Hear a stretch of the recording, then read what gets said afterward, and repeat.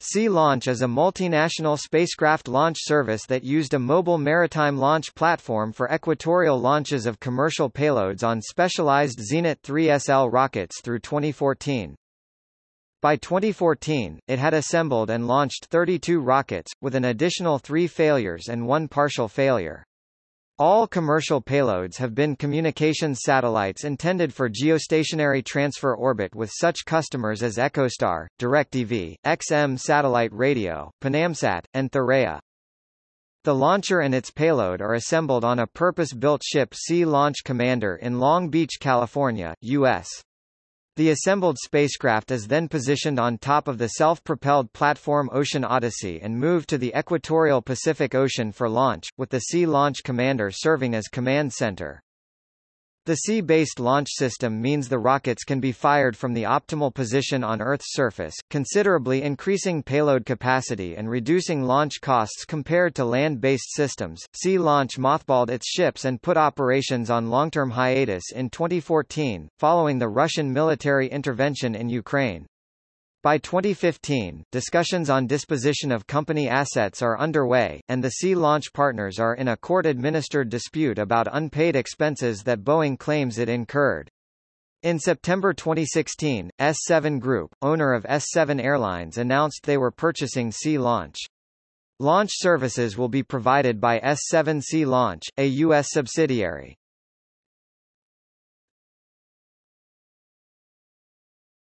Topic. History.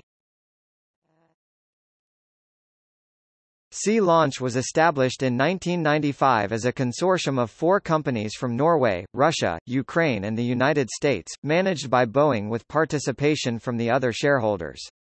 The first rocket was launched in March 1999. On March 17, 2006, it was announced that Jim Mazur, the president and general manager of Sea Launch, would leave the company to join SpaceX as president and chief operating officer. In June 2009, the provider of the Sea Launch service, Sea Launch Co., LLC, filed for Chapter 11 bankruptcy protection.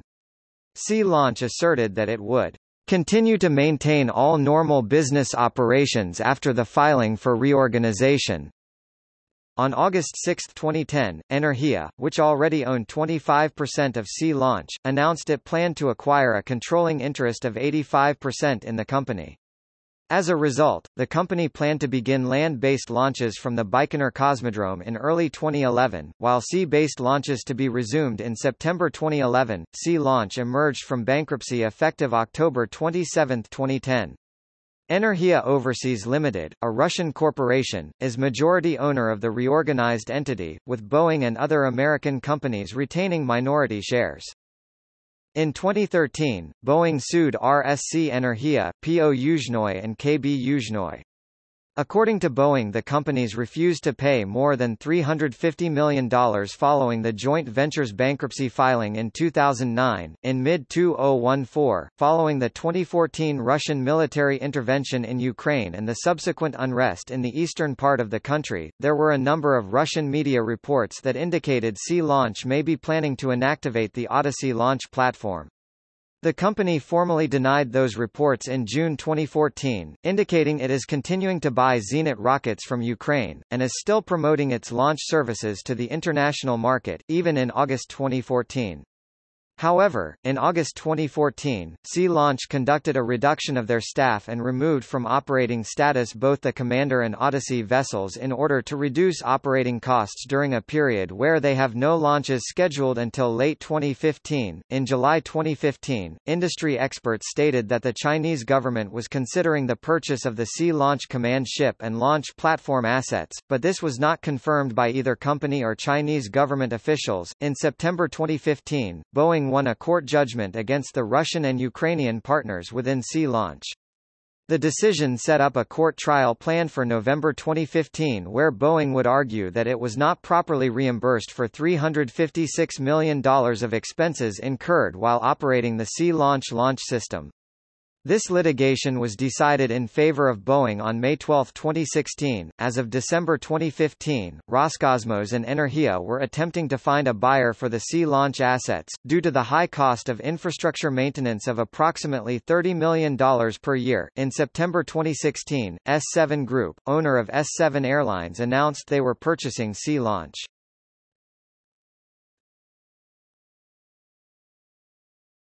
Topic: Ownership and business. Sea Launch was founded by 4 companies from 4 countries, which shared the original ownership of Cayman Islands registered Sea Launch. After reorganizing from Chapter 11 bankruptcy in 2010, a majority share of the company was acquired by Russian interests. The project was helped by Hughes Space and Communications, which in 1995 signed the first contract for 10 launches and 10 options, valued at $1 billion, and Space Systems, Laurel, which then signed a 5-launch contract. Total cost of the project has been reported at $583 million in 1996. Chase Manhattan arranged about $400 million in loans in 1996. Loans were later guaranteed against political instability in Russia and Ukraine through 2012 by the World Bank, up to $175 million, of these up to $100 million in Russia and up to $75 million in Ukraine, and the European Bank for Reconstruction and Development, up to $65 million. Sea Launch has a reciprocal agreement with Arianespace and Mitsubishi Heavy Industries through the Launch Services Alliance, providing assurance in case either company's system is not able to launch a payload for reasons of reliability, capacity, backlog, or otherwise. This was used for the first time in 2004 when Arianespace's Ariane 5 had to reschedule a group of launches for reliability reasons. In 1999, shortly after the company was founded, the Sea Launch Consortium claimed that their launch-related operating costs would be lower than a land-based equivalent due in part to reduced staff requirements. The platform and command ship have 310 crew members.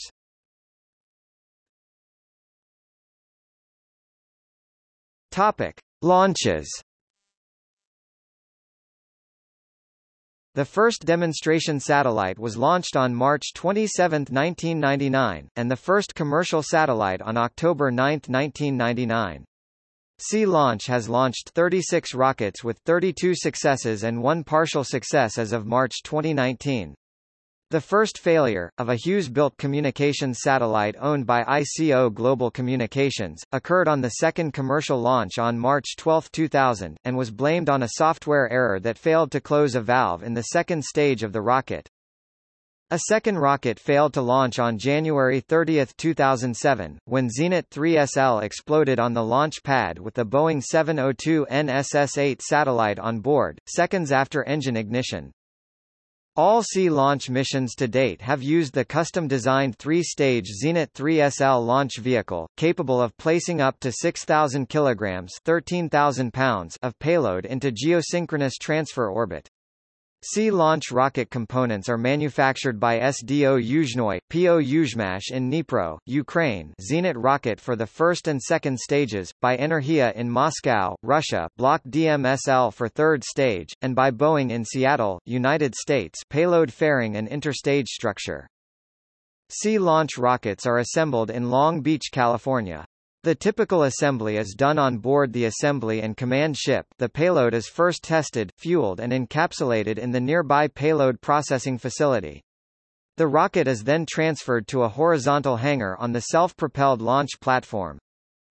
Following rocket tests, both ships then sail about 4,800 kilometers (3,000 miles) to the equator at 154 degrees west longitude, 0 degrees north 154 degrees west, in international waters about 370 kilometers (230 miles) from Kiritimati, Kiribati.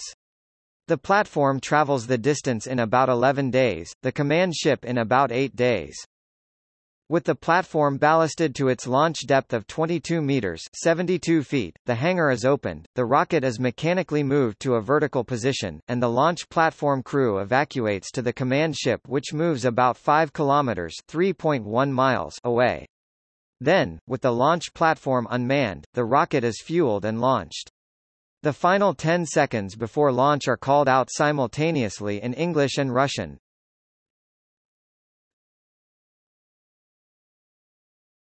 Topic: NSS-8 launch failure. On January 30, 2007, the Sea-Launch Zenit 3SL rocket carrying NSS-8 and 500 tons of fuel exploded on launch. Available imagery shows a fireball much larger than the launch platform at sea level. Since the launch pad platform is vacated by all engineers during the automated launch process, there were no injuries. On February 1, 2007, Sea Launch released a statement detailing its status. It is believed that the failure was caused by a foreign object being ingested by the engine turbopump, causing the rocket to crash immediately. On February 3, 2007, photographs of the damage were posted on Internet forums. The launch platform damage is mostly superficial, though blast deflectors underneath the launch platform were knocked loose and were lost when they fell into the sea. In March 2007, shortly after the NSS-8 launch failure, Hughes Network Systems switched the launch of Spaceway 3 from a Sea-Launch Zenit 3SL to an Ariane 5. Repairs of the launch platform were completed in September 2007. The Sea-Launch platform underwent repairs in Canada, docked near CFB Esquimalt, just west of Victoria, British Columbia, and departed on July 31, 2007. Both vessels returned to their home port in Long Beach, California.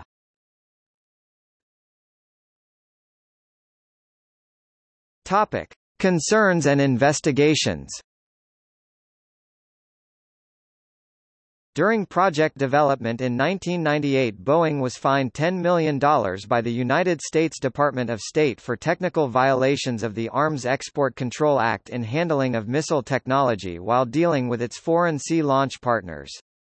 This is the largest civil penalty of its kind, although it could have been as much as $102 million. The Sea Launch project was suspended for 2 months during the investigation. The Department of State found that between January 1994 and January 1998 Boeing illegally exported defense articles and defense services, although no national security breaches were determined. The violations were uncovered by Boeing's internal investigation.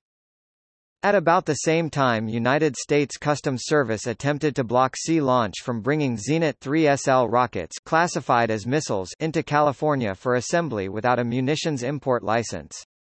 The matter was settled in the company's favor. Also in 1998, 16 member states of the South Pacific Forum issued a communiqué asking the United States to suspend the project indefinitely until and unless their environmental concerns are remedied.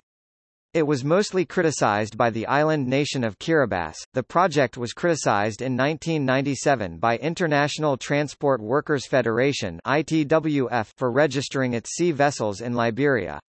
In May 1999, Sea Launch reached an agreement with the ITWF, which allows crew members to use ITWF inspectors.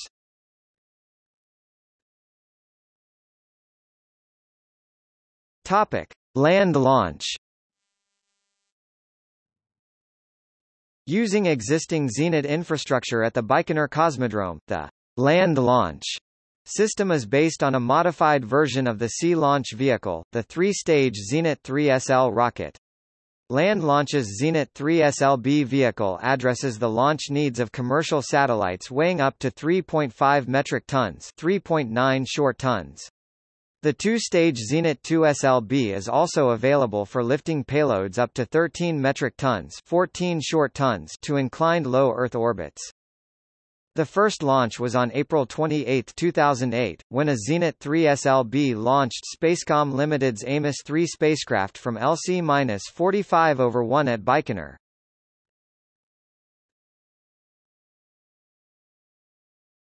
Topic: Advantages of equatorial ocean platform-based launches. Advantages of equatorial launch site. The rotational speed of the Earth is greatest at the equator, providing an extra launch boost. The need for a plane change to the 0-degree inclination of geostationary orbit is eliminated, providing a major extra launch boost. This allows 17.5% to 25% more mass to be launched to geostationary orbit than the same rocket launched from Cape Canaveral, which is at 28.5 degrees north latitude. Any orbital inclination could be reached, thus for example, combining in one launch site the attainable inclinations of both Cape Canaveral and Vandenberg. Advantages of ocean-based over a conventional land-based launch platform. An ocean launch reduces risks related to launching over populated areas, providing better safety to third parties. Absence of range conflicts with other launch systems and a near-total absence of ship or overhead air traffic that would constrain launch.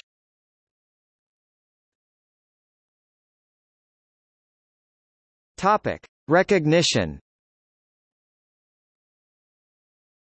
Sea Launch was awarded the Space Foundation's Space Achievement Award in 2000.